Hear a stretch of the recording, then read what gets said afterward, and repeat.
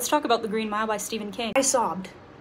Okay? This book is definitely not a horror book, so if you're looking for a Stephen King book that is scary, this is not the one for you. However, it is heart-wrenching. Let me tell you that. This is truly a story of the human condition and what we deserve versus what we do not deserve, and people willingly sacrificing themselves for people who have never done anything for them. Messiah character, anyone? The characters, the foreshadowing, everything about this book, the setting, how delicately these characters are intertwined, past, present, future. What I just thought would be a book about a penitentiary turned into something way more.